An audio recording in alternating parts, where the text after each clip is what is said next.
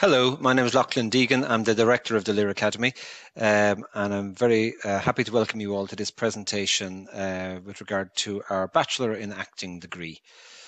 The Lear Academy was founded in 2011. We're just about to enter our 10th year in existence. We were founded initially as a partnership between the Loughlin Trust and Trinity College Dublin, and the Royal Academy of Dramatic Art, or RADA, in London were international advisors to the Lear Academy from our foundation for the first 8 years of our existence. The Lear Academy presents or delivers 6 different courses, 3 at undergraduate level and 3 at postgraduate level. The other undergraduate courses that we have presentations in as well that you can view is the honours degree, the Bachelor in Stage Management and Technical Theatre, and the Foundation Diploma in Acting and Drama, which is a 1-year level 7 course. But I'm here today to talk to you about the Bachelor in Acting degree, which I always say to students who are considering taking this degree that they should only think about taking it if they are absolutely convinced that acting is for them, that they've given real thought to how challenging it is to both train as an actor, but also to work as an actor in what is a well-known, very precarious profession. The only way to sustain a career as an actor, I would argue, however, is to get the best possible training you can. So if you are determined that acting is the only thing that's for you, this is the course for you. However, if you have any doubts about that whatsoever, I would strongly suggest that you don't apply for the course. The training, as I say, is extraordinarily demanding. It is a level 8 course. It's an honours degree from Trinity. It's taught over 3 years as opposed to the normal 4 years for a Trinity degree, because it's taught over 36 weeks a year as opposed to the normal 24. It's the only drama degree resourced to that level in Ireland, which essentially is the International Conservatoire standard. It's very intensive days, 5 days a week, 9 to 6, in the building, working on your feet, working physically all the time. It's emotionally, psychologically, and physically very demanding and very draining. So you have to be absolutely committed to that level of engagement with the course. As I say, it's full days, weekends, evenings in preparation. It's important to note that nobody writes any essays or sits any exams on this course. It's continuous assessment of the students working practically on their feet throughout the entire course. In terms of the first year classes, all good actor training is broken down across 4 key principles or 4 key modules, which is acting, movement and voice. Within each of those modules, we have individual classes where the students learn a whole range of techniques that support their acting work over the course of their training and beyond into their professional lives. As I say, all of those classes are practice-based. They're learning by doing on your feet physically in movement classes, voice classes, or working on the floor as an actor in acting classes. There are a number of individual classes, including Alexander Technique, which supports both the voice and the movement work in terms of the development of the students' bodies and their vocal tract. And all students have individual singing throughout the training, as well as choral singing as well. The timetable classes essentially take up 10 of the 12 weeks of each term. But week 1 and week 7 of each term, we stop the timetable teaching to introduce a different stimulus. We call them workshop weeks, and essentially we develop the students' sense of playfulness, sense of creativity, and develop their imaginations through a whole range of interesting projects that we program in those weeks. For example, we make a short film sometimes in a week. We stage scenes from musical theatre. We introduce students to Commedia dell'arte, or they learn a series of ballroom dances over the course of a week. In the second year, those key classes in voice, acting and movement continue, and students begin to develop and refine their technique or the skills that they're acquiring over the course of the training. We also then introduce additional classes, particularly a focus on acting for camera, where all of the skills that have been acquired over the first year begin to be applied to other media, including acting for microphone, which covers radio drama, but also voiceovers for advertising and other mediums. There's a focus on portfolio development, or the development of the student's sense of themselves as an actor, and also a focus on contemporary performance or international or developments in whether it's theatre, film or TV practice. There's also an increased focus on professional development, including giving people the practical skills that they require to develop and sustain a career as an actor in what, as I said before, is a very difficult and precarious profession. But we also make room within the second year curriculum for what we call second year projects, where students begin to apply all of the learning that they've acquired in these classes in rehearsal room settings, working with visiting directors who direct the students in an entire play that's rehearsed over a period of time and presented as a private showing to Lir staff and students within the building only. We cover off a Shakespearean project, working on an entire Shakespeare play through the first term of second year. The second term is divided between a Greek tragedy and a work from the Irish classical canon, be it O'Casey or Shakespeare or Marina Carr or Brian Friel or others. And then there's a long form focus over 12 weeks in the third term on a devised project, where students begin to understand that they are artists in their own right, that they can lead on the creation of work as opposed to just be passive talent responding to the work of others. It's a very core and important element of our course that students develop that sense of themselves as creative beings in their own right. Excuse me. The third year of the course then is dedicated fully to performance, to learning by doing, by performing in theatre shows, in film productions and in the showcase over the course of the year. We produce 10 fully produced theatre productions which are open to the public throughout the third year of the degree, and each acting student is in 5 of those productions, rehearsing for 4 weeks, taking an opening over a week, and then performing to the public for a week in each production. Similarly, we make 2 short films over that period, and each student is in 1 short film. Excuse me. It's important to note that those productions are directed and designed by leading professionals working across theatre and film, and which creates a networking opportunity for the students as well, who have worked with many of the leading practitioners in Irish film and theatre production before they've even left the Lir Academy. There's also a showcase in the final year, when the students come together and present monologues and scenes to casting directors, producers, agents, and others who offer work to actors or will be able to help the students to develop a career as a professional actor.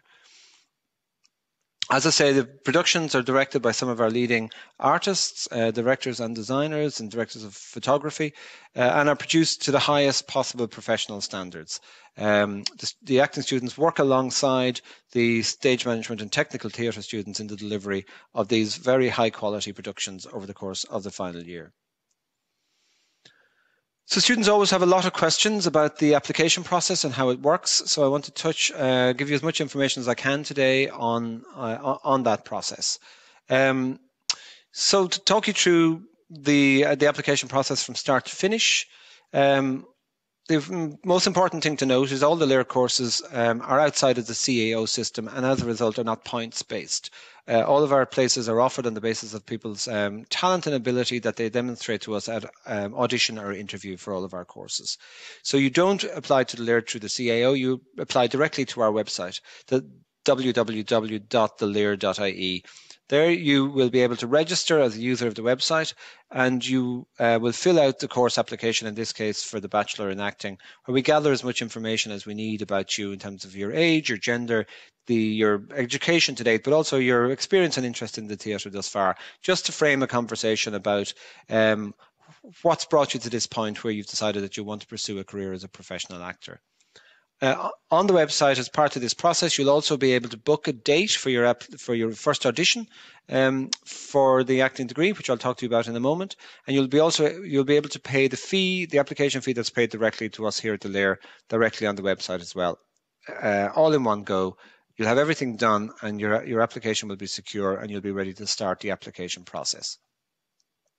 So how does it work? Every single person who applies to the Lir, which is usually between 300 and 400 students every year, we meet every single student for a first round audition. We ask each student to prepare 3 monologues. One is a contemporary monologue, one a classical monologue, and a reserved monologue in case we feel that we need to see an additional monologue for whatever reason. The contemporary monologue should ordinarily be from 1960 to the present day. We want to see you working with contemporary modern text. And then we also want to see you working with classical text, with more complex text. So we ask you to choose a monologue from Shakespeare or his contemporaries. We don't, for example, accept Greek tragedy or French classical texts because they will have been translated in modern times into more modern English. So we need you to choose something from Shakespeare or his contemporaries. Each of the monologues needs to be less than 3 minutes long. You'll present them to us when we meet you at the first round audition, and then we'll have a short interview about why you're interested in pursuing a career in acting, and just to get a sense that you've really thought it through and you know what's involved in committing to both training and working as an actor. And as I say, we may ask to see an additional monologue, but don't worry if we do. It's for various reasons that we think it might be useful to see a third monologue.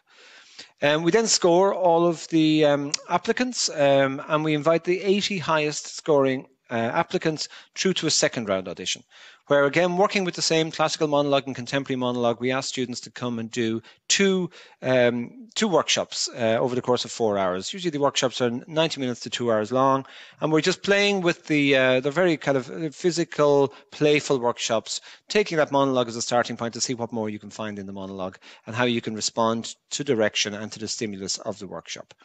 At the end of that process, which is always great fun, we score the applicants again, and the top scoring 40 students are then invited to a final round audition in 2 groups of 20. We work over the course of a full day, working with our heads of voice acting movement, many of the teachers, directors, actors and other artists who work here with us all the time will come and work with the students, very much as if it was a day at the Lyric Academy, a normal day's teaching. You'll get a great sense of the quality of the teaching and you know how physically demanding it is to teach here if you get as far as the final round.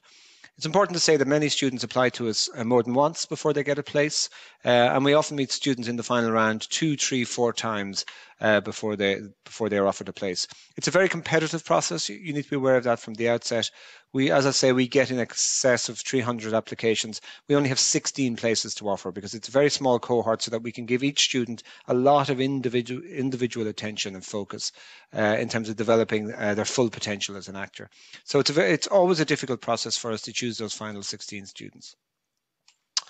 In order to help students to prepare for the audition process, we do run workshops, but 1-day workshops and 4-day workshops, which is a more intensive experience. And we run those here in the Lyric Academy in Dublin and sometimes in Cork and elsewhere around the country, depending on demand. The 4-day workshop is very much aimed at students who are absolutely determined and dedicated only to acting and to getting onto a leading acting programme, whether that's here in Ireland or in the UK at one of the major schools there as well.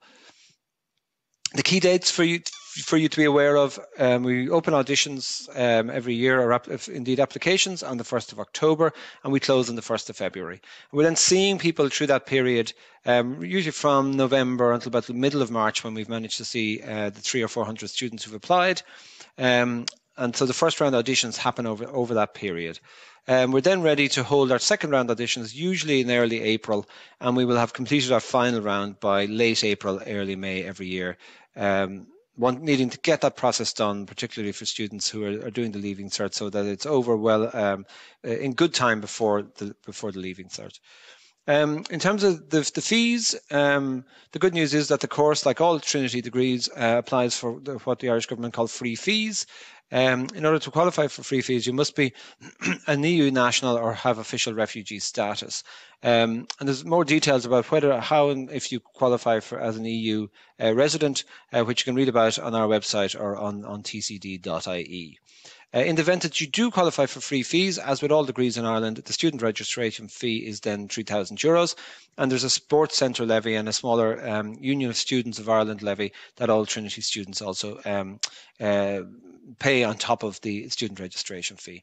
If free fees don't apply, you see on the screen there the annual EU fees and the non-EU fees in the event that free fees don't qualify.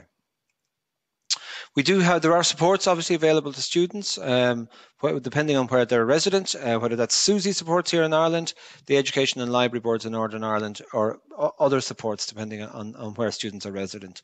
There are also, for mature students, there are back education grants potentially available, and there's the TCD finance scheme, which is available to all Trinity students via the Bank of Ireland.